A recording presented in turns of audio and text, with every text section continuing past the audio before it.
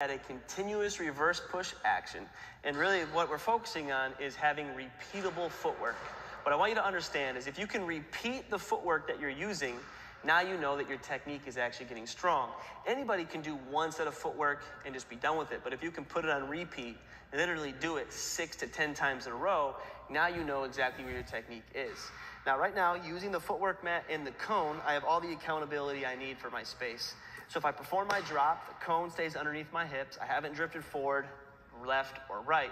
And now that I can drive, I have my hand exchange speed stop behind, and I want to then get right into my reverse push. So as I reverse push back, I land right back into a drop stance, now obviously ready to go the other way. Now, in slow, it looks awkward, and fast, you have this amazing ability to drive forward and immediately come back into your original space, which creates natural space, of course, and natural closeouts. But what I want you to focus on, in order to not always necessarily bring the ball to our pocket, is actually doing a turn pound right as you're landing, so you're already ready to go again, and you alleviate the risk of an actual carry call, as obviously the ball's in your hand for long periods of time. So I have my turn pound on that landing, I get right back into my hand exchange speed stop behind, and then of course you repeat that again, where you can repeat that action repeatably.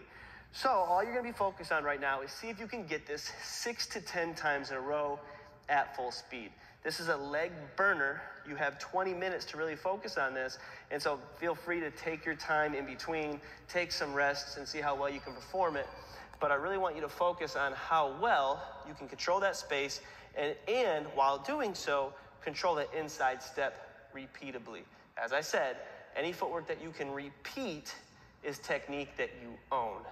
Keep that in mind as you work on your continuous reverse pushes.